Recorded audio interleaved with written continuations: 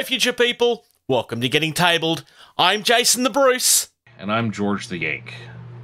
I'm right side up. And today both George and I will be giving our opinions on Redgrass's new version of the Everlasting Wet Palette.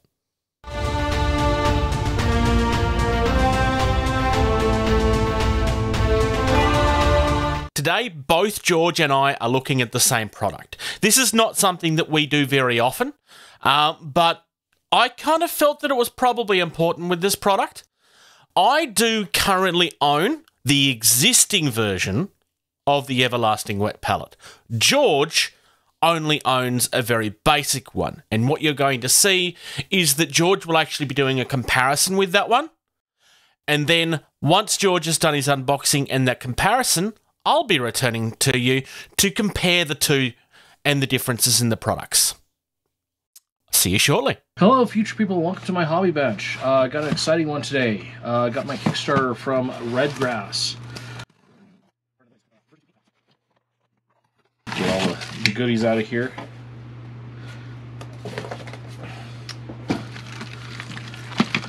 Let's see.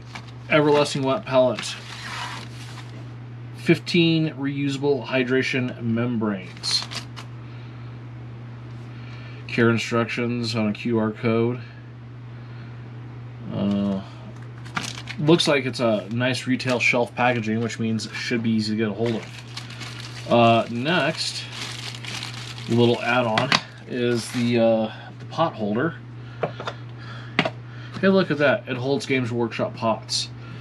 Look, you can't tip it over and spill whatever all over the place. That might be worth it on its own. A little kind of mixing dish when you're trying to custom blend your own colors. Now to the actual palette itself.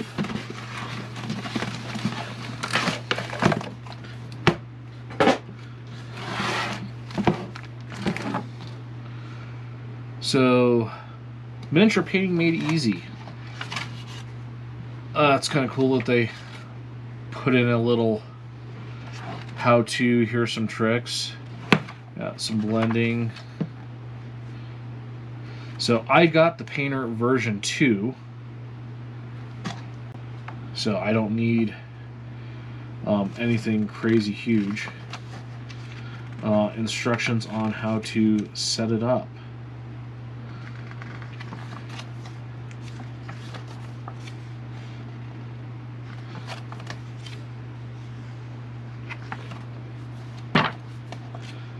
Yeah. Oh, how to take care of your brushes. Apparently there's a lamp coming to Kickstarter. Ooh, color theory. This is something that I know a lot of people really get into. I've got the one app that will take what you've got and find what your contrasts are, you know, closest matches, stuff like that. So this book in itself is pretty cool. Oh boy, this looks like a good information in the box right there. 2 sponges. So we'll go through and set that up, and then I got, so apparently I did get a second deal of paper, which if they're reusable should last a really long time. Oh, now that seals on there quite well. Got these little tabs on the side here, which, let's see, should just slide on like that. Beautiful. Or slide on like that. Now, obviously you can get more than one. Put them on different ways. You can also just rotate it too, so I mean there's a lot of usability, modularity, is that even a word? With this palette. The next thing I'm going to say is this lid seals quite well. So, I think I'm going to pause the camera. I think I'm going to get some water. And I think we're going to set this up. Alrighty, let's bust this open. I have sharp cutting objects just for this purpose. That feels nice.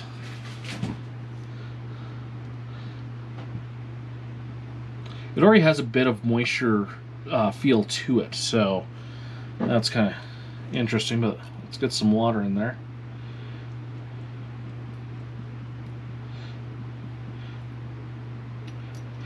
Now, I originally got a Army Painter wet palette back when I started getting a little more serious, because I'd never worked with a wet palette before, and I thought, well, an Army Painter one would be all right. Problem is, I wasn't too happy with it. It seemed to keep drying out. So, oh, that's quite a bit of moisture it's soaked up there. You just have to pour more in and let it soak up. I mean, it is a sponge, right?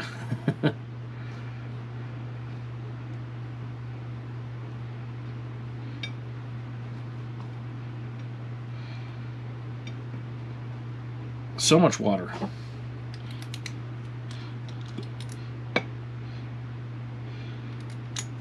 Hopefully I don't have to get up and go get more, because that'd be unnecessary editing just for water. Okay, yeah, it looks like I've got enough here. Saturate it. Okay, now in the picture it showed squeezing it out. Wonder how much I'm supposed to squeeze it out. Let's see if they explain that. Squeeze out all the water. Okay. So get the lid off here, and per the instructions, squeeze out all the water. Okay. Well, that does fit rather nicely into the opening. Let's go to the next part of the instructions. Place the foam pad in the case. For the recommended amount of water, refer to the guide on the following page. Oh, so we're supposed to pour water back in. So yes, I'm going to go get a measuring cup and measure this out. Let's see. What's the next step after that? Wait until the foam pad is evenly moist. Apply the hydration sheet or hydration membrane to make sure the paper lines up with the foam pad. If necessary, smooth out the sheet, membrane with the side of your hand. Start painting. So we're going to pause this real quick, and I'm going to go get something to measure actual water amounts with. Alright, and I'm back. According to the booklet, it says 3.7 ounces of water for this size. As you can see here, kind of, I've gone just over the 3.5 ounce mark. It says to pour it in and wait for it to be evenly absorbed. And it is absorbing. It's kind of satisfying to watch. Alrighty, so there is some loose water. Wonder if there's any more absorbing to do. There's some white spots here by the little logo. Alright, that looks pretty evenly absorbed. Apparently it does soak up 3.7 ounces. Important. Redgrass hydration membranes are one side to get the best performance. Always use the correct side. Put paints on the side without any markings for acrylic paints. Works best with everlasting wet palettes. Okay. Okay, without markings. So I don't know if we can see this on the camera here. There are markings. There are no markings this side up.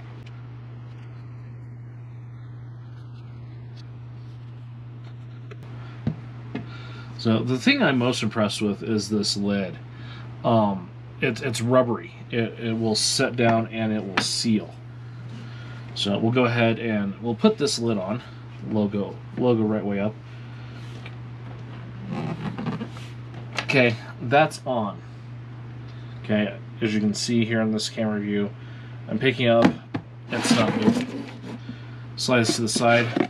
Here's my first one, right? There's an elastic band. Take that off. Oh, look, that just comes up. Oh, look, that just comes up.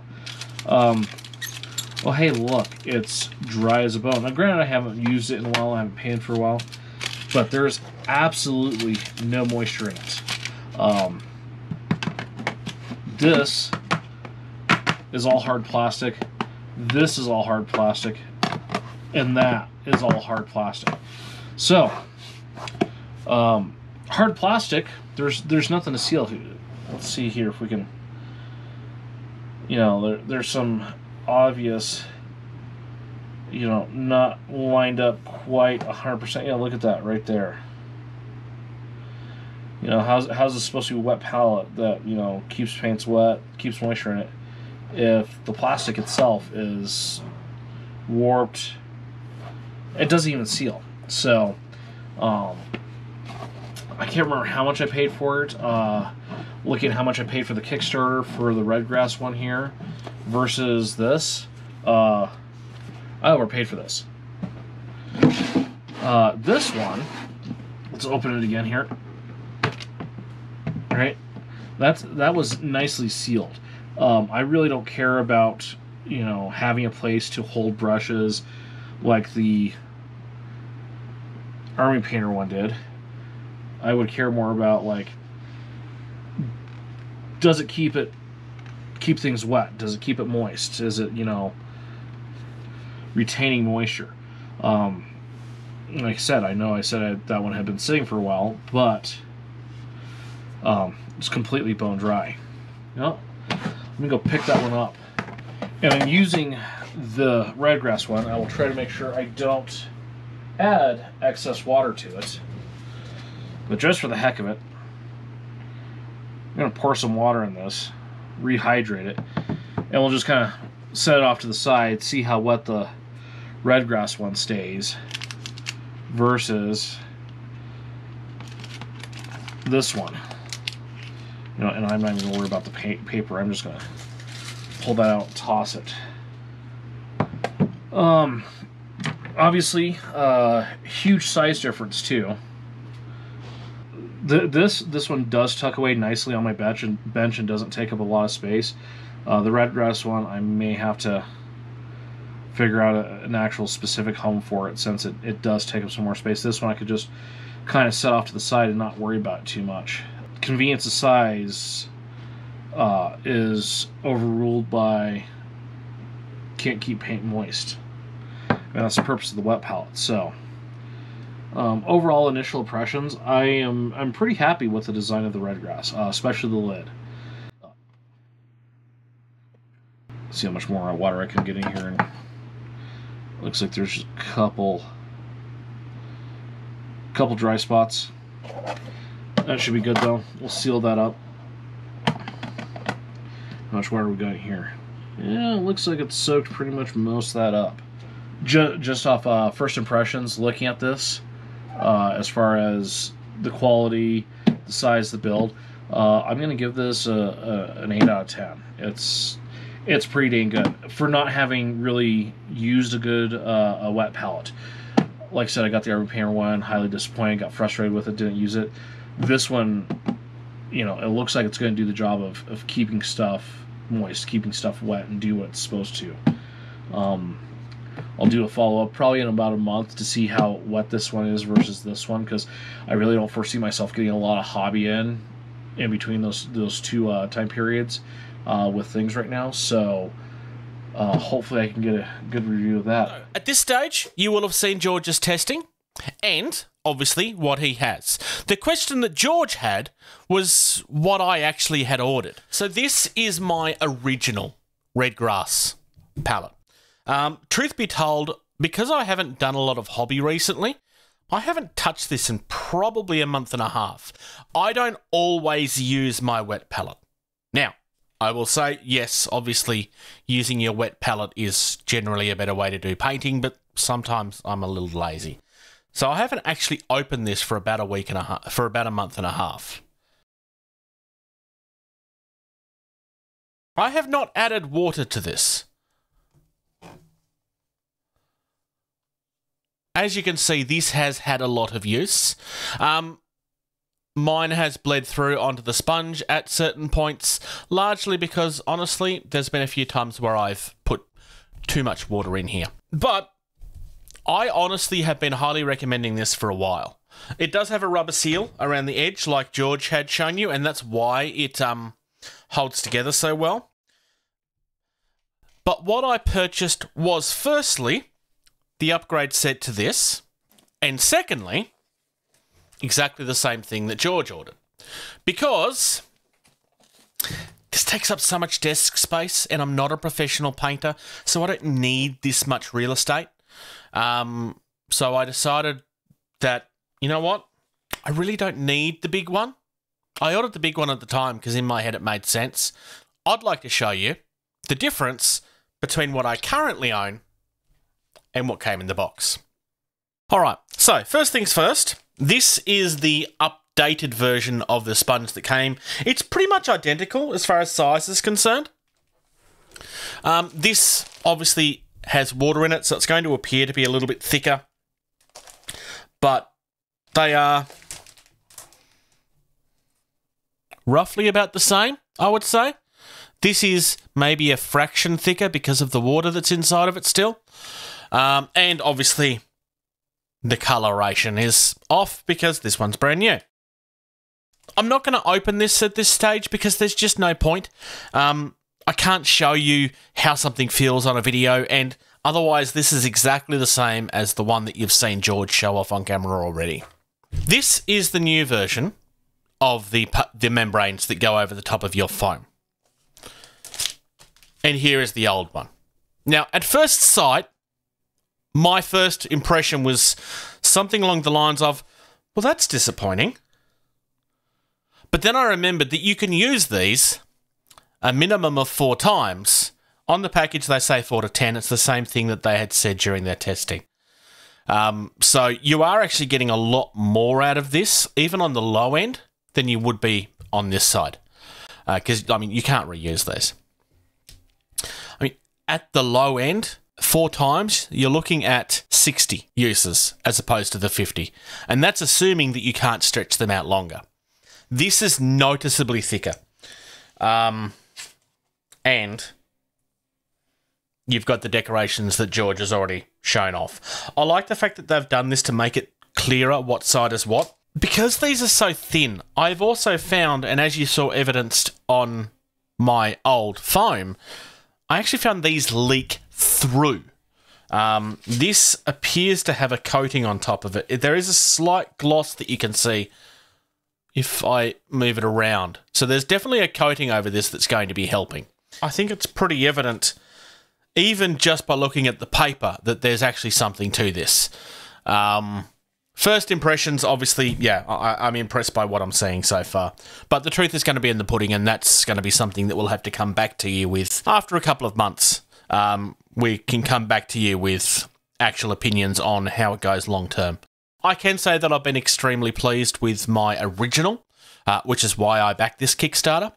Until next time, click on the links and watch some other videos. And until next time, play more games. Thank you very much for checking out this video.